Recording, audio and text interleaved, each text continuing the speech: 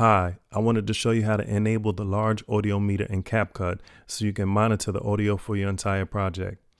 So right now there's no large audio meter there, but if I come up to the player and go to the bottom and click on the small audio meter, it's going to bring up the large audio meter. So now if I play what's in my timeline, you're going to see it in the audio meter. Geneva on May 20th, 1790.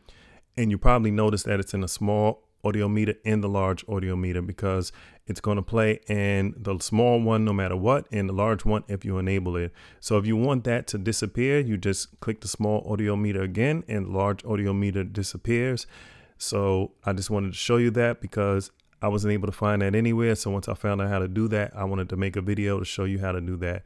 So if it was helpful, give it a like and subscribe to my channel because I'll be releasing more videos in the future, and I'll catch you on the next one.